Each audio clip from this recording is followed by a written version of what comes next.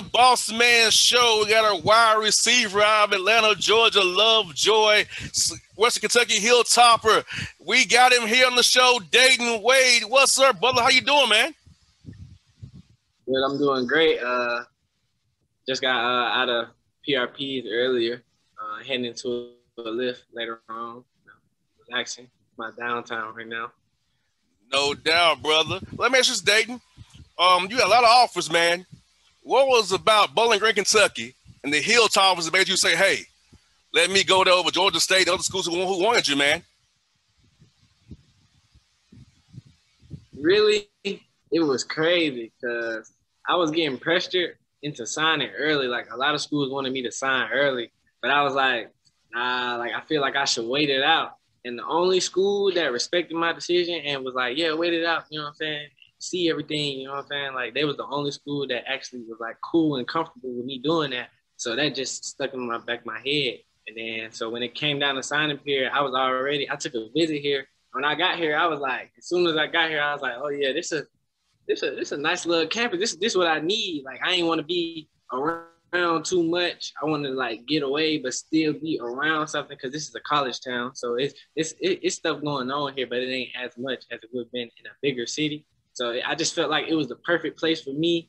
Coach Ellis, he talked my head off, telling me what we finna show y'all this upcoming year, how much we throw the ball, how much like all these explosive opportunities we get, and how I would be a perfect player for the offense. You know what I'm saying? And it just made sense to me, and I was like, we do that. I hear that, man. So it's funny you say that, brother, because I went to Tennessee State for the same reason, because I didn't want to go to school in Atlanta. Around all my homies over on the west side over there. So let me go to Tennessee State 3.5 hours away or so and get my education up there. So I feel you, bro. I feel you. It's a little away from everybody. It's a little slower than Atlanta is. So hey, it worked out for you and me both, obviously. Mm-hmm. Yeah, that's great. Great move. Gotta use your head. No doubt. And then, bro, let me ask you this, man. At what point as a kid, man, did you realize that football was your future? You know, because I know at a certain point of age of playing Pop Warner Little League football, you got to kind of have middle school ball. You say, oh, man, I'm good at this thing. So for you, at what age did you try to say, hey, football is my life's passion? Well, off rip, I just always knew. Like, when I was little, I was like, oh, yeah, I want to play football. Like, whatever, I was just like, I want to play football. My mom was too scared to let me play. So my first sport I ended up playing was baseball. But my whole heart was like in football, you know what I'm saying? And she finally let me do it. That's when I was 8. And then, well, when I really realized I was good, of course you do your folks up, throw them up, bust them up, you know, at the playground, at school and whatnot. But organized football is different. So I remember when I scored my first organized touchdown, I used to play at Old Nat from College Park. So first game at Old Nat, I scored. I spiked the ball. My coach ended up making me do push-ups because of penalty-wise. I still remember that to this day. So I rarely celebrate in the end zone just because of that. From way out, how many years ago is that? 12 years ago. I rarely celebrate just because of that right there. But yeah, I was like, oh yeah, like let's go, like this it. And then plus I come from a football family. Like my dad, he played football at Michigan when Tom Brady was there, and his brother, my uncle, played in the NFL for the Dallas Cowboys, and I think the Raiders. He ended up winning like NFL fastest man back when they was doing that. I think he won that like 3 times. So it's just in me. I hear that, brother. Now, which receivers do you study on film the most, kind of emulate to put in your game? I really pick and choose from everybody, like. But my favorite receiver to watch right now is Stephon Diggs. Well, I kind of like Devontae Adams too. They kind of have like the same game, but they just different. And, you know, everybody's different. So everybody has something different to bring to the table. But they both are great at creating separation. And, like, they have great route running and whatnot. And they're, like, strong players. You know what I'm saying? They play with, like, passion and whatnot. You know what I'm saying? So, like, I really like watching them because they're also smart. You know what I'm saying? And that's, like, a big part of the game. Instead of, it ain't just running routes and, like, you know what I'm saying? It's more to it. So I like watching them.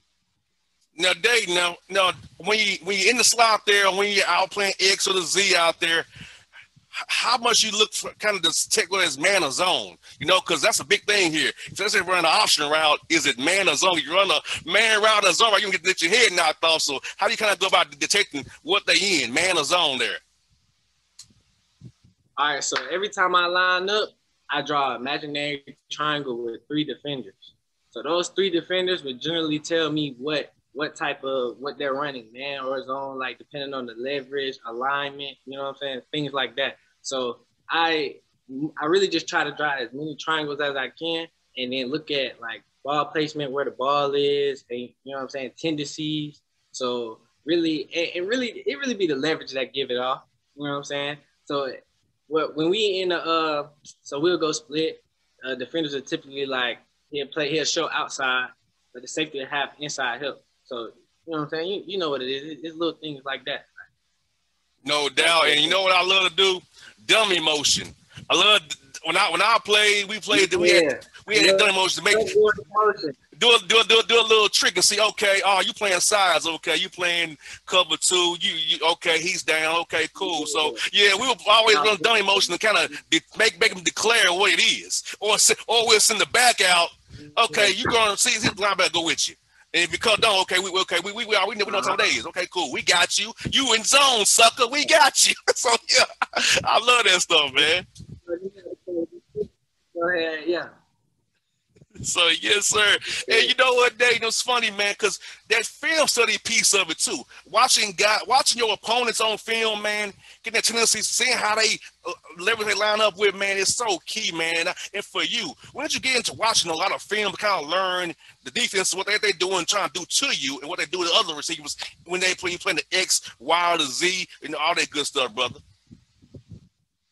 So when I'm watching film, generally what I look for, I do a little quick. I'll probably watch 10 plays, just watch them, just to see like how they are just off rip. And then I'll go back and really watch every play. You know what I'm saying? And I'll probably watch. I'll be like, okay, so we're in this formation, and we're in the boundary right here. He not playing in the boundary. He always in the field. So he must be good in space. You know what I'm saying? Like things like that. Like I look for, see if they scared. Like you can tell by how somebody tackle if they scared out there, or what type of player they are. Are they physical? Are they just trying to play with their brain? Like you can see all that in the film. Like the film tells it all. The film is you. So whatever you put on film, it's what I'm seeing. You know what I'm saying? And I'm really like breaking it down. No doubt. And for you, you also play teams, man. You punt return and kick return. Tell me about that. What do you enjoy about doing those roles as well, to being a slot receiver out there, getting balls and running and making things happen for your team, man? My team, they call me touchdown. I tell them nobody ever calls me by my first name. I be thinking they don't even know my first name, but that's cool. You know what I'm saying? I'd rather have a cool nickname than, you know what I'm saying, you know about the first name. But punt return, I love it, because it's like one-on-one, you got to have confidence back there. It's just you and the ball. Like you got to catch it, and you either got to make some shake or be smart enough to fair catch it. You know what I'm saying? Good, give your team good positioning, and that's like the major part. Like, are you able to be in control and make great decisions, for not just trying to be stingy or anything? Like I'm basically saying, like, I like put it all on me. You know what I'm saying? Like I handle that. So kick return, punt return, that's like, yeah, guaranteed given. Like I'm finna get the ball in my hands. Let's do it. Like I'm finna make something happen. Especially like we need it. I got it. You know what I'm saying? Like, so I love that. Now, how much did seeing Devin Hester at the Dome for our Falcons here inspire you to do those roles? That was crazy, because like seeing Devin Hester growing up, he didn't play for the Falcons. He was with the Bears and whatnot. But the things that he was doing, it's like, oh my God, like it's way more ways you can score touchdowns than just, you know what I'm saying, running the ball or passing and catching the ball. So it's like, and he's a very explosive player. So it's like, okay, like I can do that too. Let me go ahead and step into that role. You know what I'm saying? So like, that's how that goes. No doubt. Well, man, excuse me, man. What is your game day week approach, man? So I know you're probably off on Monday. You having no practice week, Tuesday, Wednesday, Thursday, Friday, kind of travel day, walk through day. So for you, how do you approach each day of that week to build up Saturdays out there to represent your Hilltoppers, man, get the job done out there on the field? All right, typically, so what we do is, so I'm gonna start it from Saturday because this how it works. So Saturday is game day. Sunday, we'll come in, we'll do corrections, treatment, get your body right. After the game, you got little nicks and bruises. You got to get that out of there because Monday we got practice. And, everyday practice come with film and whatnot. So they give you this what they like to run, this what we like coming into the week. So, you know what I'm saying, study this, look at this, watch these particular games because these teams are similar to us. You know what I'm saying? So that's what I'm doing. Of course, school, you got to do your schoolwork. You knock that out during the day. But when I'm at home chilling, I'm, okay, so this is going to be guarding me. We get the script, get to see, eat such and such from such and such, weighs this much, this tall. We get to see all that. I'm looking. And then I'm applying that to the film, seeing how does he, you know what I'm saying, is that a factor? Things like that. So Monday we full padded. Tuesday we in shells, I think. And Wednesday we also in shells. And then Thursday we in shorts. Thursday we just cool little night. Well, not cool because it's serious. Walk through, we getting right because Friday, that's travel day. So we chilling travel day. We still going over things, but like it's more of a mental. That's when the more later on in the week, it's more when the mental aspect kick in. But in the beginning of the week, it's the physical. Like you prepping for like the big play, like you catch the ball, you getting upfield, you trying to score because that's what you're gonna do on Saturday. That's what we're doing earlier in the week. Later in the week, we getting the mental right. You resting, you getting your body right. You taking more care. You take care of your body the whole week. But later on in the week, you like, yeah, it's time to get game ready. So you doing, you taking those extra steps. You know what I'm saying? And Saturday, it's time to put on. Yeah, representing the ATL and the BG. I see you, brother. I see you doing your thing, brother. I see you, man. So let me ask you this, brother. How did COVID affect you? For me, I'm in my mid-30s, brother. So, for me, it's made me a better leader. It taught me how to be more patient and how to, everything ain't happen when I want it to happen. So for you, what did COVID teach you, man? And how did it help you being your brother in college trying to get your degree, man, dealing with all this adversity around you? COVID taught me a lot, really. Like, a lot was taken away just because of the country being shut down. So it taught me a lot of patience. Like I ended up even getting a tattoo on my left thigh that say patience because like that's really, when you really grinding, everything ain't perfect. Like it ain't always glitter. You know what I'm saying? Like you really go through ups and downs. You know what I'm saying? But you just gotta stay patient and like keep going and just go through it. That's what I learned. Y'all seen our season. We had a little rocky season last year, but it was a rocky year. You know what I'm saying? Coming off of the pandemic, everything opened back up. We ain't been doing nothing. This ended off on everything on the upscale. And that came with patience, going through whatever we had to go through. You know what I'm saying? We had to go through that to get where we at right now. So that's really what I got from all of that. Last one I got for Dayton is this, brother. I got a master's degree myself, so you get extra eligibility now. Maybe you can leave Western Kentucky with a second degree, because at one point football starts for us all, and we got to live real life at that point. So for you, how important is it maybe to push to get that master's degree with the extra year you have eligibility up there at Western? I really want I'm gonna really, really, really, really try to get that because my major, it's something I want to do, but like as I got here and matured, like into, you know what I'm saying, adult, you fresh out of high school, you still, you know what I'm saying? So as I got older and matured, I wanted to change my majors, but I was so deep into this major, it wouldn't even make sense to not even finish and get this major.